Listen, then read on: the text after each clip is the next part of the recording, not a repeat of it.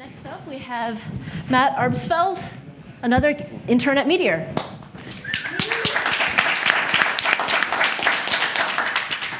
Hey guys, I'm the engineering intern at Meteor, and I'm a rising junior at MIT. And I'm going to show you some of the interesting stuff we're working on for the Meteor build tool and making development faster. So one of the things that I really like about Meteor is the auto update functionality, where if I change a file in my Meteor project, Meteor recognizes the file change and automatically rebuilds my app and then refreshes the client while preserving the application state. So this allows me to iterate quickly. So let's take a look at how that looks in an app. So here's a version of Microscope that's I call big. So a lot of big apps take a while to bundle and serve data to the user. So let's load our app. So you see, it takes some time to load the data. And now if we change a CSS file, for example, let's make this a nice subtle blue. It'll take some time to bundle the app, restart the server. And people who are making big apps, like I talked to someone who's giving a talk later, could take 30, 40 seconds for this process to happen. And if all I'm changing is CSS, I want to see the instant updates. So let's look at the newest version of Meteor that is in the pipeline right now. We'll pull up another terminal browser, and we'll run the same project. And now let's load it in a different tab. So on the top is the newest version of Meteor, state of the art, and the bottom is the old version. Now let's change this to be, say, red. And you see the top changes basically instantly, the bottom still has to update.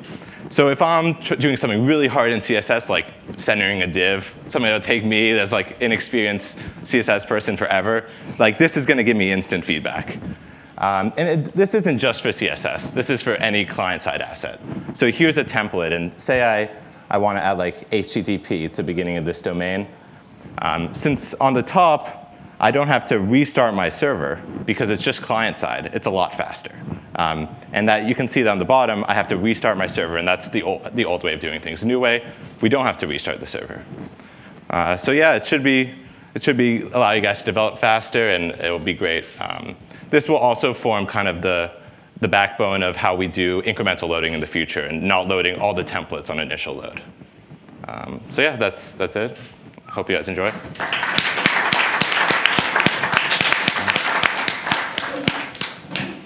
Questions? So it's dependent on 090, so around either with packaging or soon after packaging.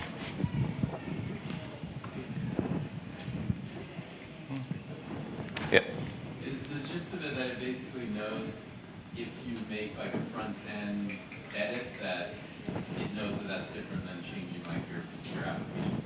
Yeah, exactly. So in the past, we So the audience member asked, how does it work? Does it notice that we made a change to certain files? And the answer is yes. Before, we just noticed a file changed. Let's just do everything. Now we have much finer grained knowledge of the files. We know if it's a CSS file. We know if it's a client-side file. And we can act accordingly. Yep. I guess that was just plain CSS. I didn't really see. But are you going to support stylus, Sass, less? Yeah, like that? it works now. So if we had a less file, it would compile the less file and serve the new CSS.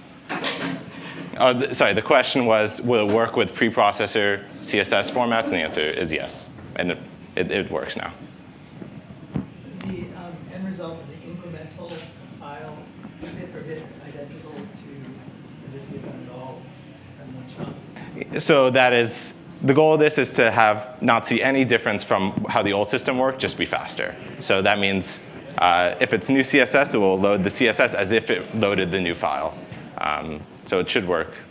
It should work the same as before, but faster. All right, thank you. Thanks, guys.